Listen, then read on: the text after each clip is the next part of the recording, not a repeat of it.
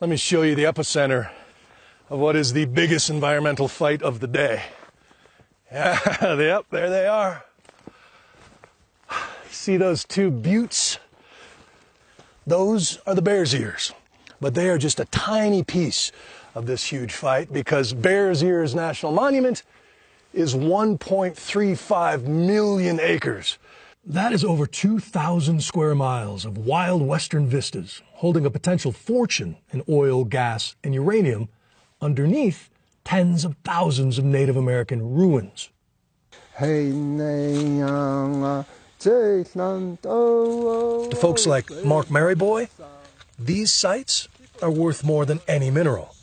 To the Navajo and Hopi, Zuni and Utes, these canyons hold the spirits of loved ones. They live among us just like you and I were communicating. These are your neighbors living Yes. here. The person who carved this art 1,200 years ago signed all their work with a wolf paw. But equally striking are the modern bullet holes. Just one sign of the tension that goes back to the first Mormon wagon trains.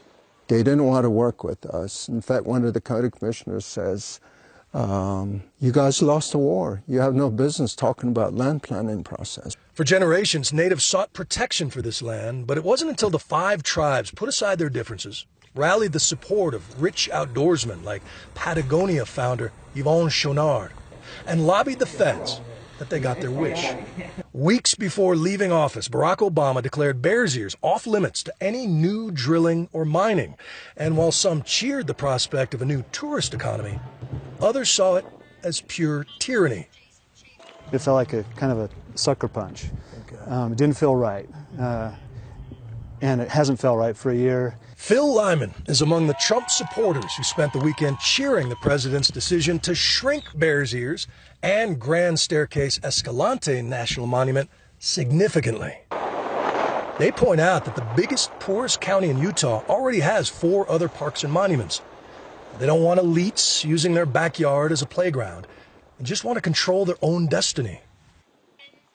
By designating a monument, what you're doing is you're using a tool that will bring hordes of people to a place that is very sensitive. There's nothing that we want to unprotect.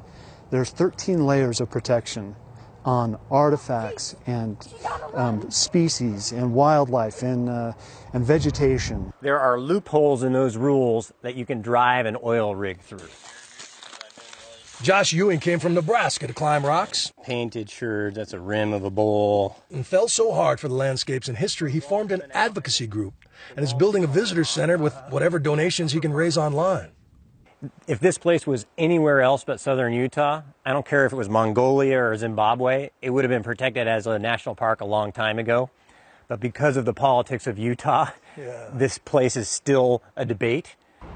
Well, I think the only thing this administration understands is lawsuits. And the head of Patagonia says he's ready for a long legal fight. We're losing this planet. And we have an evil government. And, you know, not just the federal government, but the wacko politicians out of Utah and places. I mean, it's evil. And I'm not going to stand back and just let evil win. And what's his net worth? $1 billion? $2 billion?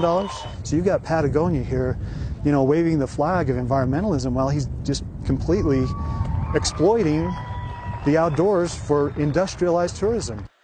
If these rocks could talk, they'd tell of centuries of bloody human conflict before the United States decided to set aside the special corners for we the people. This is your land, but Bears Ears is a reminder that how it is used all comes down to how you vote.